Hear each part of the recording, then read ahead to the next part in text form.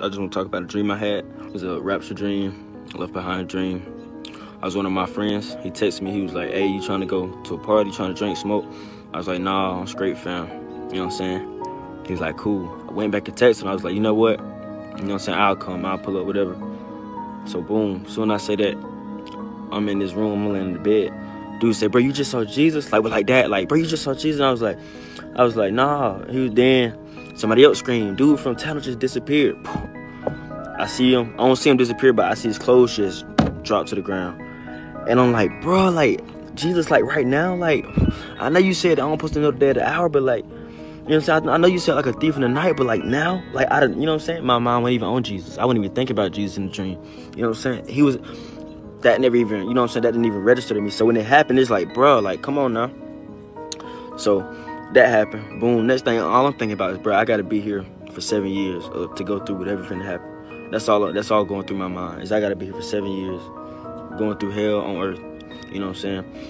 I'll tell you how wicked the world is, how wicked the world gonna be after Jesus come back. The next thing we did after everybody got left behind, we was running, everybody was screaming, and we went to a house party, a literal house party, drinking, smoking, music, house party. You know what I'm saying? Not even, you know, caring about all the people that just disappeared. Not even caring. You know what I'm saying? A house party. You know what I'm saying?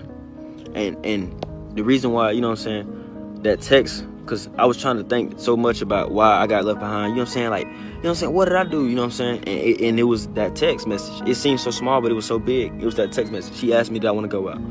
I said, nah, bro, I'm good. You know what I'm saying? I'm going to stay at home. But then I went back and I said, you know what? I might as well. And that's how a lot of us are. You know what I'm saying? With our life right now. We like that. 1 foot in, 1 foot out. It's like you want to do the right thing. You know what I'm saying? But sometimes you just go back to the wrong thing. And that right there will keep you, you know what I'm saying, bound in sin. It'll keep you from going to heaven. You know what I'm saying? Because you got to be holy. This double-mindedness, this 1 foot in, 1 foot out, this, you know what I'm saying, sometimes I will, sometimes I won't mentality ain't going to cut it. Not in today's time, it's not going to cut it. You know what I'm saying? You got to be all in, all out. Y'all, you know what I'm saying? You know it.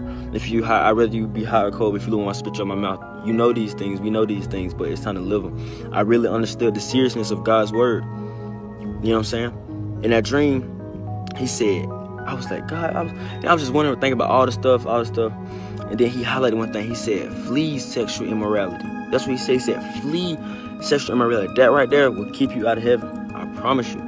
Watching pornography, homosexuality, bestiality, rape, incest, sexual immorality. It's just sex outside of a marriage between a man and a woman. That's all it is. You know what I'm saying? That right there, flee, run, get away from it. Don't have nothing to do with it.